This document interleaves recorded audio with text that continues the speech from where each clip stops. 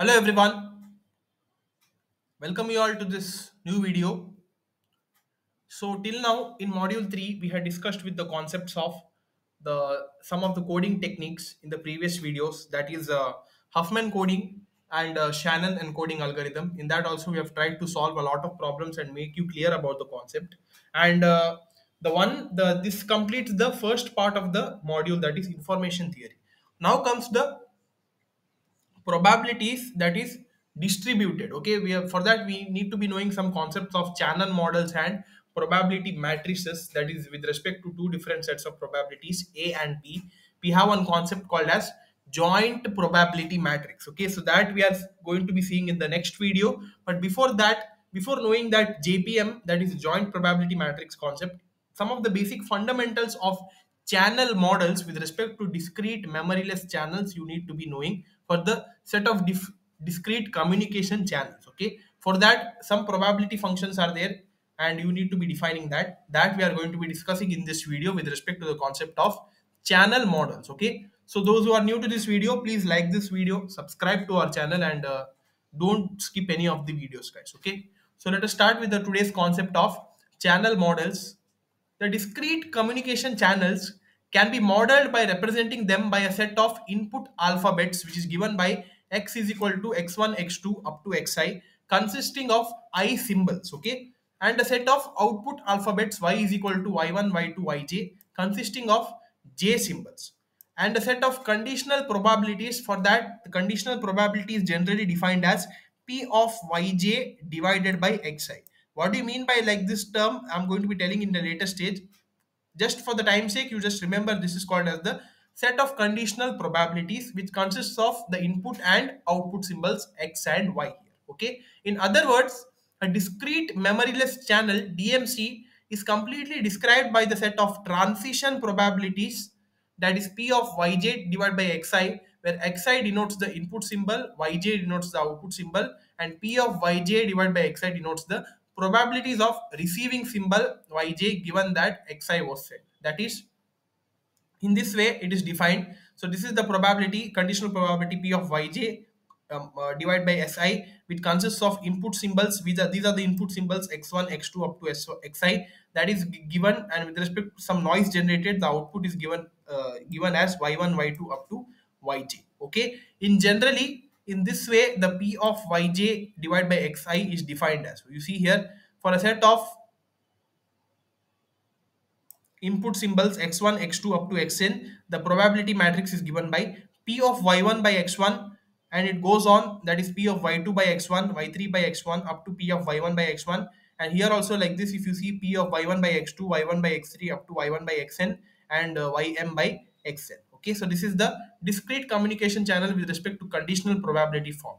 So now this is the basic part you need to be knowing, that is in a discrete memoryless channel it consists of x input alphabets and y output alphabets, and they are given through this conditional probability with respect to the noise generated. Now the actual concept come, that is called as channel matrix. So with respect to this conditional probability function p of yj comma x divided by xi, we are having one term called as channel matrix or probability transition matrix, which we are going to be using in the problems in the most effective manner. Okay, so for that you need to be knowing this concept of channel matrix. So let us see what is given here. The conditional probability, as I've told you previously, that is p of yj by xi, are due to the channel impairments or channel noise that modifies the input symbols xi into yj, resulting in error at the output of the channel E. The conditional probabilities p of yj divided by xi is defined as the channel transition probability, which is denoted by p of ij. Okay, so these conditional probabilities can be represented in the form of matrix with all the input symbols represented row wise and output symbols represented column wise. Okay, so like this the input and output symbols are represented in the matrix, that is all the input symbols are represented in the row wise and output symbols are represented in column wise. So that I'll tell you later what you mean by that. Such a matrix is known as probability transition matrix or channel matrix. Okay, so now let us consider a discrete memoryless source having an input alphabet x is equal to x1, x2, x3, and output alphabet y equal to y1, y2, y3, y4. The various transition probabilities are marked on a channel diagram shown in this figure.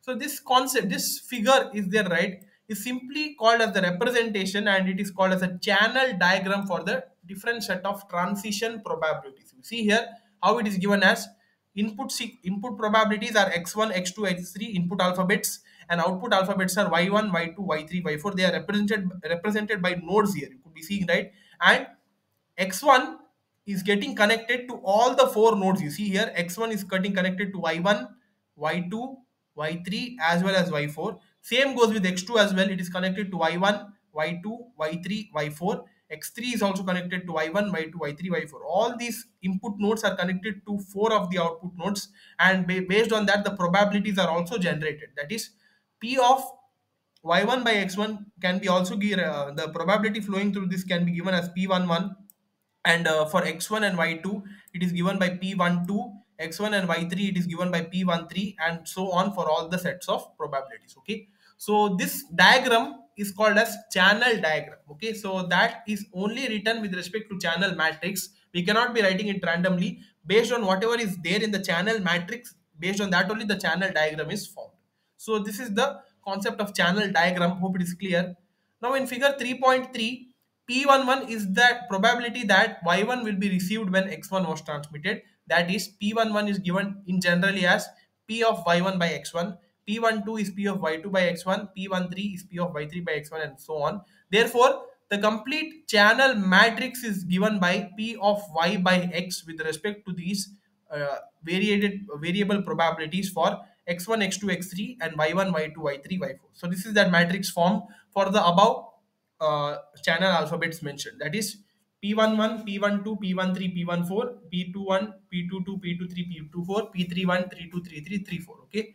Since each input to the channel results in some output, each row of the channel matrix must be unity. Why? Because the probability is in total is unity, right? So that's why each row, whatever the result we get, that is, if you consider this x1 row, the probability of x1 would always be unity. So based on whatever the value is there, if we add all of these values in the row, we would be getting the final answer as 1 itself. So that thing you should be knowing. That is, in general, it is given by summation of j equal to 1 to n p of yj divided by xi is equal to 1 for all the values of I. Okay.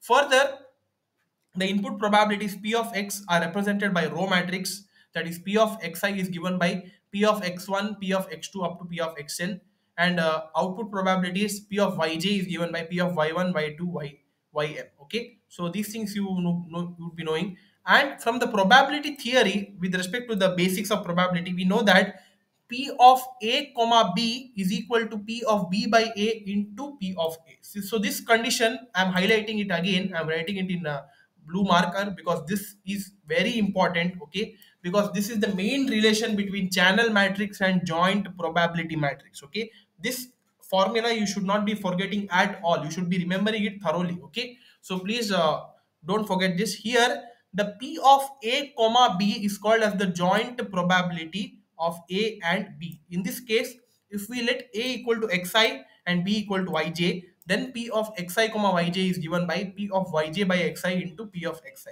Here P of xi comma yj is the probability of xi and yj. If we add all the joint probabilities for a fixed value of yj, then we get P of yj is equal to summation of I equal to n P of xi comma yj. Okay, so this gives the probability of getting the symbol yj as follows. That is, P of yj is equal to summation of I equal to 1 to n, whatever the P of xi comma yj is there, that would be equal to P of yj by xi into P of xi, where j varies from 1 to m. Suppose the jth symbol is received with when the ith symbol is transmitted, an error will result in this case. Hence the probability of error, that is error probability, can be written as P of E is equal to summation of j equal to 1 to m when not equal to I as P of yj. Okay, so this is optional, this is not required.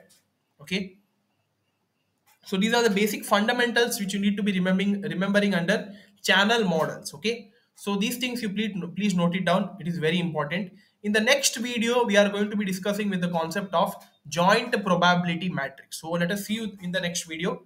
Thank you.